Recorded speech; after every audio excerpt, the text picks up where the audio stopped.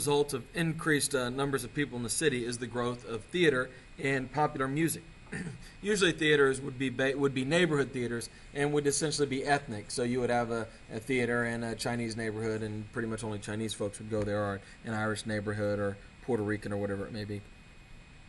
New American forms of entertainment will dominate. Musical comedy and vaudeville will be the most popular forms. Vaudeville is a variety show featuring musicians, comedians, magicians, jugglers, dancers, skits, that sort of thing. And it will be the dominant form of American entertainment from the late 1800s well into the 1920s, really up until the Great Depression. Vaudeville had a huge and very impressive heyday. The most famous vaudeville show was the Ziegfeld Follies, which would come out every year with a new show in New York on Broadway and then spread throughout the country. Blacks were actually allowed to perform in vaudeville. In fact, blacks were many of the great stars of vaudeville. And these come from the old minstrel shows, which we talked about earlier in the 19th century. Some whites, following this tradition of blacks being the primary entertainers in vaudeville, would paint themselves black in what we call blackface. You see Al Jolson up there on the top in blackface performing as a white guy painted black. The music was based on of the time was based on a fusion of gospel music and folk music that comes from the plantations, often slave music. Now, this would create the genre originally of what we call ragtime music, which was very piano-based and kind of upbeat and jaunty. Scott Joplin is the king of ragtime. You can see he's a black guy there. And then ragtime will evolve into jazz. Louis Armstrong is probably the most important figure in the history of jazz music. He's the guy there with the trumpet. And we'll talk more about the evolution of American forms of music as we go along in later chapters. Movies would also be developed at this time. The movies were invented by Thomas Edison and his staff of inventors there in Menlo Park in the 1880s. They started out as peep shows, these little things you can just look into a little viewfinder and see a very small movie. But it was a moving picture, and that's what was exciting about it. You would find these in penny arcades, amusement parks, maybe pool halls. But eventually we developed the large projector, so you can go sit in a room with a bunch of other people and watch a movie up on a screen. It wasn't as big as we think of screens now, but it was much bigger than the peep show.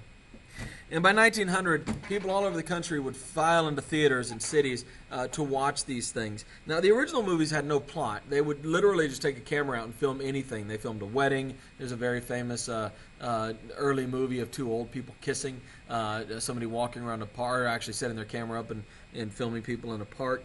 Then they began to film plays. And so they would basically put on a play like you might see in a theater and just set up a camera and film the whole thing, and that would be the movie. It's really going to be D.W. Griffith who's going to create what we think of as movies. And this is a story told through the use of the camera and editing. So you'll have different shots. You may have a close-up shot and a far-away shot. You may show a picture of one person talking and then another person talking to establish that they're having a conversation. Now, unfortunately, D.W. Griffith's great masterpiece where he establishes these techniques is called Birth of a Nation. It comes out in 1915, and it tells the story of poor Southern whites who are being picked on by the mean black people who've been freed. It's set during Reconstruction after the Civil War, and the heroic Ku Klux Klan is formed by the whites to murder the black people. It's a disturbing movie, and it disturbed people at the time, to be fair. And the next year he'll make another masterpiece, Intolerance, where he kind of, which is often considered to be kind of his apology for the racism of Birth of a Nation. Although Birth of a Nation was incredibly popular. In fact, it sold more tickets than there were people in the United States. So the average American saw it more than once. Stadiums. Real quick, I should also say this about movies. They didn't have start times. You would just go to the movie, buy your ticket, and walk in and watch from wherever you came in, and then wait until it came back around. So you might watch the middle and the end, and then watch the beginning. They didn't post start times. People watching was a major attraction. Imagine in a farm, you don't see a lot of people. You don't see, but in a city, you see hundreds, if not thousands, of people every day. And of course, as it is today, people like to go out and see and be seen. Dance halls, vaudeville shows, concert halls, parks like Central Park were all places you might go out just to people watch. Movie theaters and sports stadiums, of course, as well, would be great for this sort of thing. And here we see some of the early baseball stadiums. A lot of these, of course, will become legendary. There's Ebbets Field on the bottom left, which was in Brooklyn. The Polo Grounds is up here. Forbes Field, where the Pirates played. We also have amusement parks. Coney Island is going to be the king of entertainment destinations. That's where everybody wants to be to have a good time. Luna Park will open on Coney Island in 1903, providing rides, stunts, reproduction of exotic locales. They would actually take entire villages of African natives, pygmies for example, move them here and then set them up like a zoo exhibit. You could ride an elephant.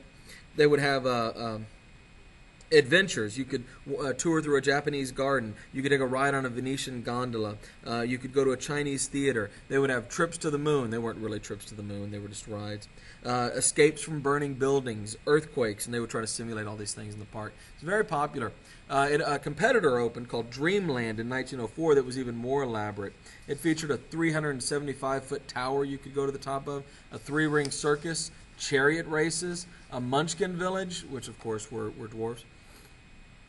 Thousands of people came from New York City and from all over the country by subway after 1920 to visit Luna Park and Dreamland. In 1904, Luna Park averaged 90,000 attendees a day in attendance. And one of the things about these places was they were kind of places you could go and get in trouble. Lots of times young people, teenagers would go out there. The girls would be a little racier, maybe dress up a little more scandalous than they would. You might make out with a boy you don't know. Historians have established pretty clearly that these were places where people went to kind of misbehave. The rides would force physical contact, so if you were sweet on a girl, you might try to get her on one of these rides because she'd end up all smushed up against you. And that was how people got their kicks back at the turn of the century. We're also going to have non-public forms of entertainment. The dime novel, through improvements in publishing, will become much cheaper to produce, and a lot more people will read them. They'll become very popular after the Civil War. Rising literacy due to increased public education and cheaper printing techniques will put books in people's homes all over the country, whereas they used to be fairly expensive. Books on the Wild West, science fiction, books moral uplift, showing people who kind of fallen morally and then they find themselves again.